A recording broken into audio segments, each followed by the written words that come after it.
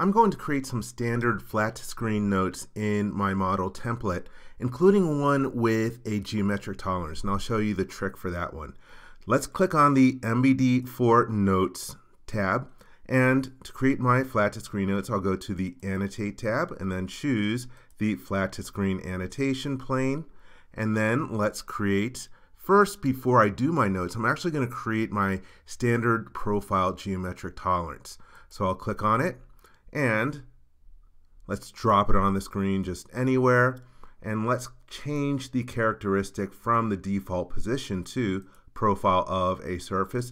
And I'm going to open this up. Let's use a big value, 0.0005, change it as necessary, and I'm going to qualify that with regard to datums A, B, and C. Oops, let's change that to C, even though they don't exist yet. And so there is my tolerance.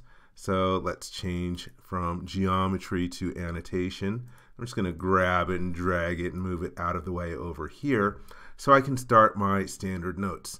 And let's create a note, and I'm just going to locate in the upper left hand corner, and let's start off with notes, colon, and then rather than using this, I usually, after I finish my first line, get out of the note and then click on it again, and then click on properties, just because I prefer the note dialog box for writing rather than doing it directly on the screen. And let's see, my first note is going to be all untoleranced dimensions, can't spell today, are basic. Prevents me from having to have a whole lot of basic dimensions. And also, let's add another one for all datum target dimensions are basic. And my third one is going to be for my default profile tolerance that I just created. And if you take a look in the detail tree, you can see that the name of that tolerance is GP0, but to reference it inside of my note, you're actually going to use ampersand, which you usually use for grabbing different parameters or maybe symbols, and G for geometric tolerance, and then its number, not GP, just G followed by the number of the tolerance. And let's see, I'm going to use that tolerance unless otherwise stated.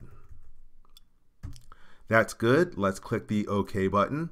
And now you can see my notes up here that will automatically be created. And of course, you can edit them after you start off the model with the template.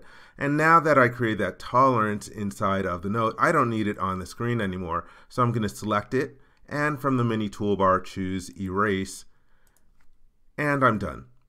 I hope you enjoyed this video. For more information, please visit www.creowindshield.com. If you learned something from this video, please give it a thumbs up. And if you like this video, please click the subscribe button to be informed when new videos are uploaded. Thank you very much.